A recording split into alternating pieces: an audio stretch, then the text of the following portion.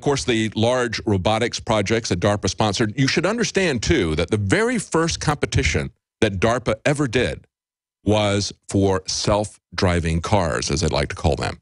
I call them computer-driven, government-controlled cars, because controlling transportation, controlling your movements is as important in total totalitarian societies as it is to control everything that you read, everything that you see. So they want to control the internet. They also want to control the actual highway, not just the information highway. Now, IARPA, this not very well-known agency, back in October of last year, they had a special fair that they invited people to come see, a few select journalists. They say it was an industry day. And the people reporting on this, of course, they invited the federal, the FCW, which is some kind of a federal, I'm trying to look at the paper here. I don't see what agency it is, but it's basically an internet site that reports on what the federal government is doing for federal workers. They say that they're the same program where they're looking at predicting what's going to happen with crowds, looking at publicly available data and predicting how things are going to break, whether it's going to be civil unrest, looking to see if people are getting sick. We know that they're mining social media furiously and saving this, and then also trying to use it to move the population in a particular direction. They say they had an industry day. They said it was very upbeat. This is a federal workers site. They say they had a welcome package, including a handout with a quote from the New York Times saying that IARPA is one of the government's most creative agencies. And then they had this to say, which I thought was interesting, coming from kind of a puff piece. They say, but the openness has its limits. Media were welcome as long as they didn't quote officials by name. I can't have that. An IARPA analyst grew visibly uncomfortable at seeing a reporter at his demonstration, and he quickly summoned a public affairs officer to serve as intermediary.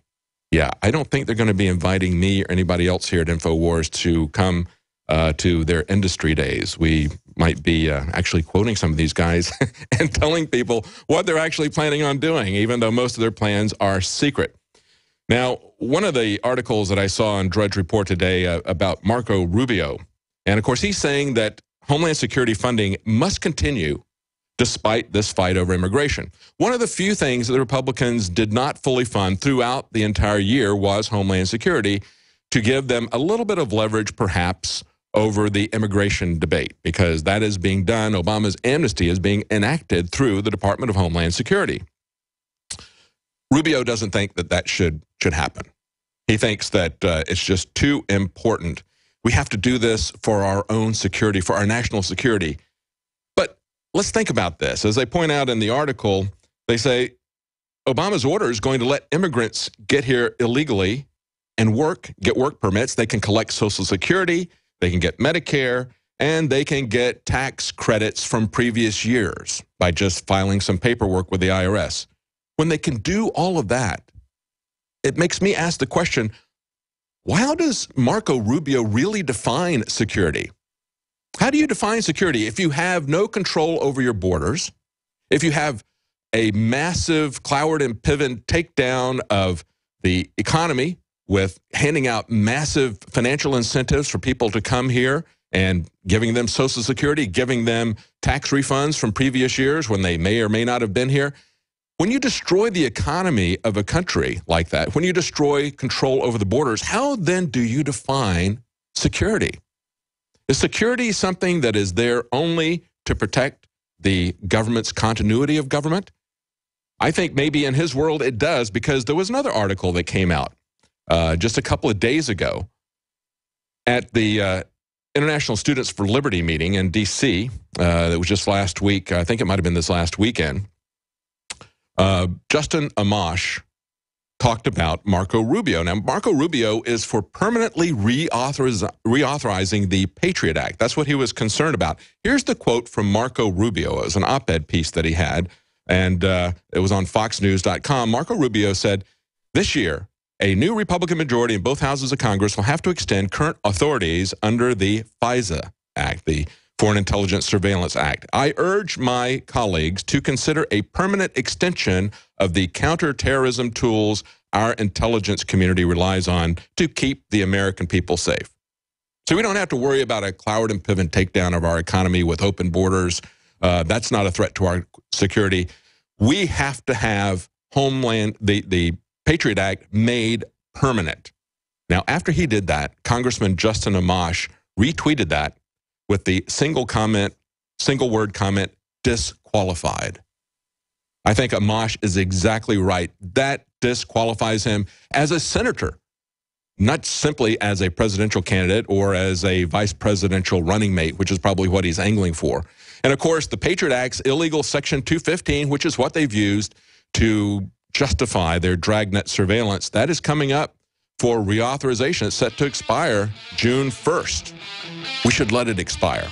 And we should let Marco Rubio expire in his Senate term, not give him any more power.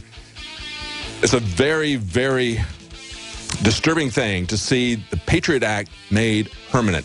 We need to all be aware of what's going on. We need to roll this back, not just be aware of it. Stay with us. We'll be right back with some more news before we go to Hugo de Garis. It's time to kick some ash because cigarettes have met their match. Smokers are switching to Vaporite e-liquid by LeSig because when you kick ash, you kick tar and smelly smoke too. LeSig smokes the competition with real people customer service, a 7-day satisfaction guarantee, and same-day fast free shipping. Become a vapor today at LeSig.com, spelled LECIG.com. LeSig e-cigarettes. Kick some ash. Virtually anyone can hack your cell phone and track your calls, your texts, your emails, your every movement, but only if they can detect a signal. Stay one step ahead of hackers and Big Brother with a Block-It Pocket, a custom-made pocket infused with pure silver that creates a complete Faraday enclosure for your cell phone. For free shipping to the lower 48, visit blockitpocket.com or call 888-315-9618. blockitpocket.com, enhancing health and privacy.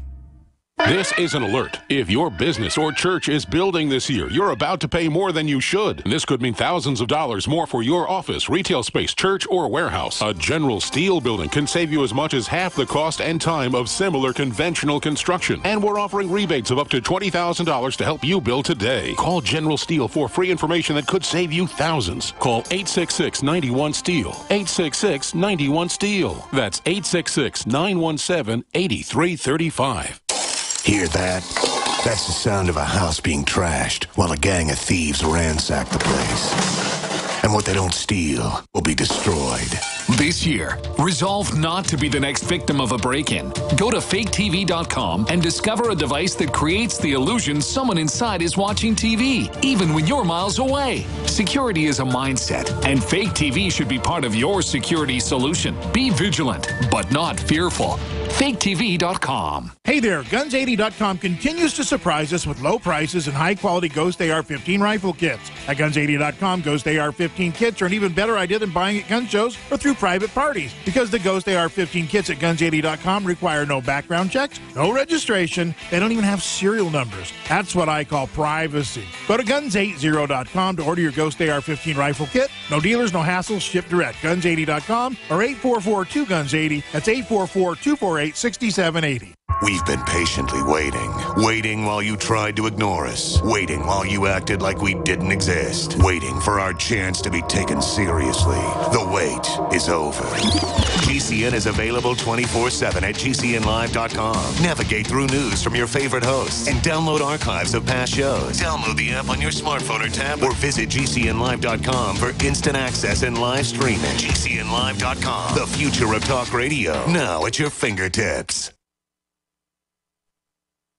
Way up north, to Alaska. Way up north, to Alaska. North to Alaska. Go north for precious home. Welcome back to the Alex Jones Show. I'm David Knight, your host today. As I pointed out before, we're going to be joined in the next hour with Dr. Hugo de Garis, one of the pioneers of artificial intelligence. He's going to talk to us about his dystopian projections for the future if this comes to fruition. And he believes that it is inevitable. So we're going to talk to him about why he believes that, as well as we'll take some of your calls and questions for him. He's agreed to stay a little bit longer with us so that we can take some calls. He'll be joining us in the next hour. We'll be taking your calls at the top of the third hour. Now, in the last segment, we were talking about Marco Rubio. who wants to make the Patriot Act authorization permanent. He wants to make the dragnet surveillance that we see happening. He wants to make that permanent.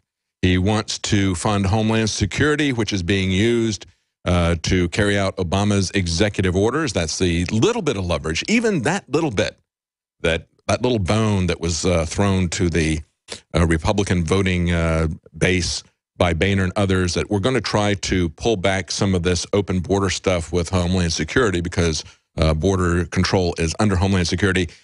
Even that, Marco Rubio says, no, we don't want to tie any conditions to Homeland Security. Let's just let them do whatever they want to. Let's go business as usual, fund everything. Here's how Ted Cruz talked about immigration on the Fox News show with Megyn Kelly. With respect to the ruling, I disagree with it.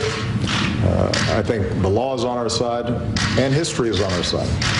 And we are going to appeal it. We will be prepared to implement this fully as soon as the legal issues get resolved. He seems undeterred. Well, that has been the nature of the Obama presidency from day one.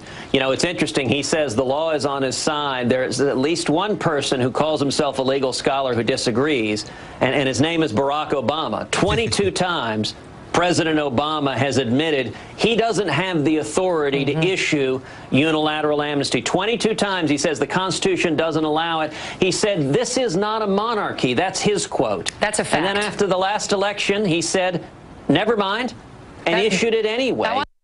Yeah, and he just keeps getting away with it because the Republicans refuse to impeach him. Even though we have a majority in the Senate and we have a very large majority in the House, they won't even attempt it. Now they'll tell you that they don't have a large enough majority to get it through the Senate. That hasn't stopped them from passing the Keystone Pipeline 10 times. They know they're not going to get that through, but they want to show that they're working for their real constituents, the big corporations behind the Keystone Pipeline. They could care less about the Republican voters. Now, we do have some good news out of South Dakota. We see that they have passed constitutional carry.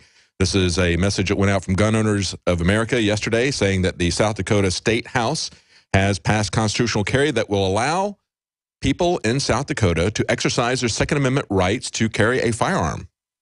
Now, we'll have to see if it gets through the other house and if the governor signs it. But, you know, it basically recognizes that the Second Amendment addresses a right of the people, not a privilege granted by the government. That's also very positive news.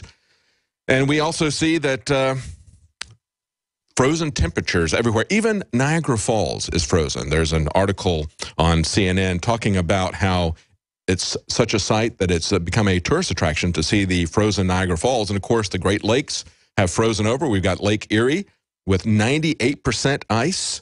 And there's an article from MLive that talks about how the Great Lakes ice is growing faster than even last year's frigid winter. They say not only is Lake Erie above where it was last year, but Lake Huron is also closing in on its record last year. Lake Ontario, 78.5% ice. Last year it was just 31.5% ice. You know, there's decreased solar activity. We also have more CO2. I would say that perhaps that points to some failed climate change models. Maybe it's not man-made, and maybe the globe is not warming. Stay with us. We're going to be right back. Got a little bit more news, and then Hugo de Garis is going to be joining us from China. Stay with us.